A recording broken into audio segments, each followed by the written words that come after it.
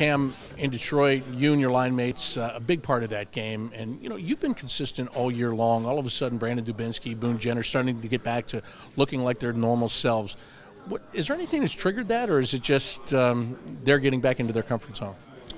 I don't know if anything's triggered it. I think it just has a lot to do with working hard, and not that they haven't worked hard. It's just when to work hard and when not to work hard, really. And it shows right now that they're playing with a lot of confidence with the puck and making plays. And I think that's the biggest thing for both of them is making plays. And for you, you always know they're going to be there playing defensively. They're going to be playing physical.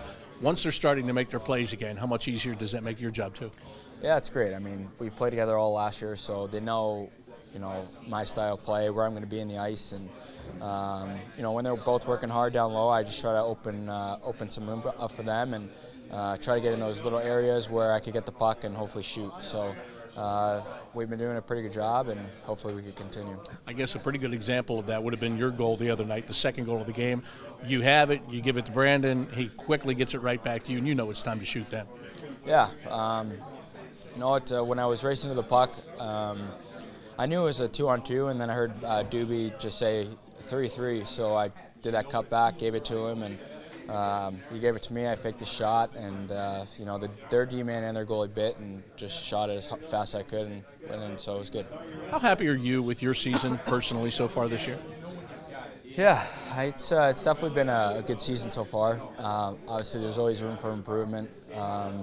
I'm just happy that I've been playing a little more consistent this year, and pucks are starting to go in a little more for me. So it all stems from hard work. So I got to keep it going. That trip to the All-Star game, how much of a shot in the arm with confidence did that mean for you? Yeah, it definitely gives you a little bit of confidence, just knowing that you're playing with the best players in the world. You're selected, and obviously I wasn't first ballot, but it was still good to be there. And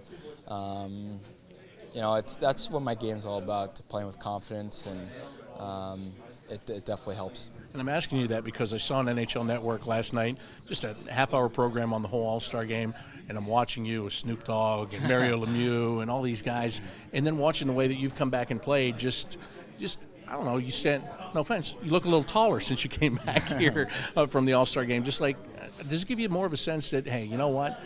I do belong in this league, and I do belong in the upper echelon of this league.